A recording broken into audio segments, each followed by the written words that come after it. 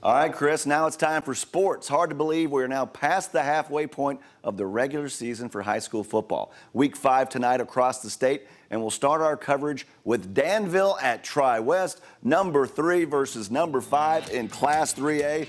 So sometimes in a matchup like this, you got to get a little tricky. Danville does that. Cale Payne, the pass to Andrew Papa. Heads up, it's coming right at you. What a grab. Big play there. Scoreless after 1. Warriors get on the board because Big Papa to the house. It makes it 7-0. The Bruins would have an answer. They'll go to the air. Ty Owens looking, still looking. Keep the play alive. Jeffrey Marsh Jr. gets it down inside the 10-yard line. Then Nick Joyner has got some work to do. He can smell the end zone, and he's going to find his way in. Not easy, but give him 6. Later on, it's the Bruins getting back at it, going with the deep ball. Brian Wiest with the pick. Danville in a close one. They take it 14-7. Heritage Christian 4-0, ranked 3rd in Class 2A, hosting Cecina. And it's all about converting in the red zone. Eagles doing just that. Kyle Antoine rolling out. Zach Schlammer.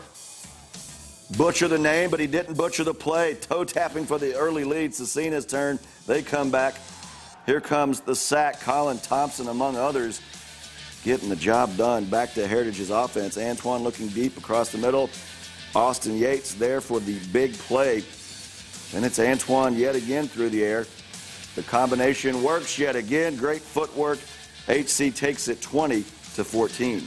Bloomington South ranked 3rd in 5A. They're on the road tonight at Terre Haute North, or Terre Haute South, I should say. On the offense, Josh Cody bottled up.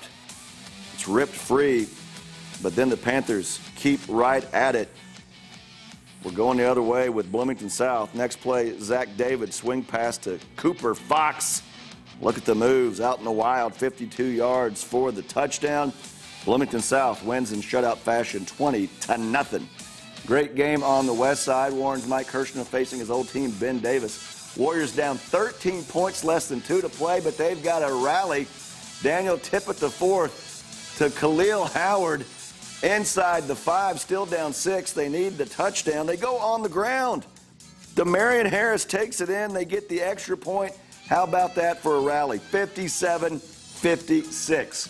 Homecoming at Brownsburg. Bulldogs hosting Fishers. It was Caleb Marcus' show tonight on the field.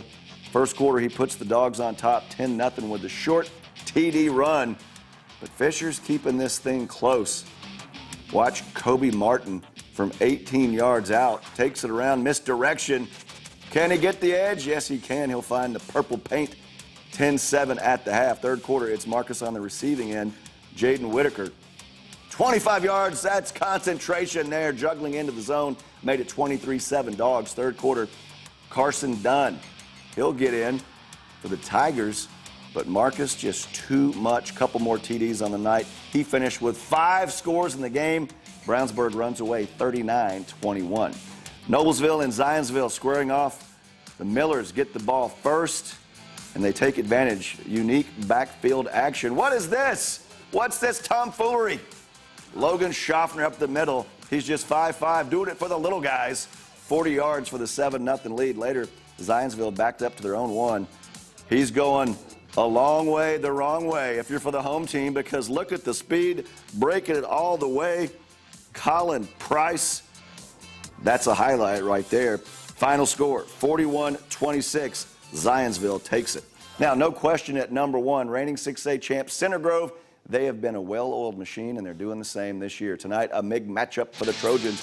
They're on the road at North Central. First half, Taven Jackson, he's back to pass, loads of time, and, well, he'll throw it eventually. Lofts it up to Harrison Stomps, and he'll stomp his way into the end zone. 39-0. Second half begins. Panthers kick off. The Trojans, Brandon Wheat, he gets it back, and you can see where this is going. It's going all the way to the house. Get that ball in the other arm, young man. Can't stop him, though. Center Grove wins at 53-7. Hamilton County now. Carmel hosting unbeaten Lawrence North, visiting Wildcats. Some issues. Montez Jones can't handle the snap, falls on it. Carmel takes over. Zach Osborne then taking the high snap, looking, finding Reese Bellin. Solid play. Later, more of the aerial attack. Osborne looking, buys some time, chucks it deep. Desmond Duffy, he's got it. That's the score. Carmel wins big, 44-14. Lawrence Central at Pike, tied 14-all at the half. Now let's go to the third quarter. The Bears punting. The ball is up. The ball is down. It hits the turf. Anthony Ledford Jr., look out. Scoop it up and go. That's a live ball. And he is off and running. Red Devils, though, would turn it over on downs, and that gives LC possession. Bryson Luter looking, rolling. You know what? He can run it. He'll do just that. Picks up the first down, getting the job done. He can run. He can throw.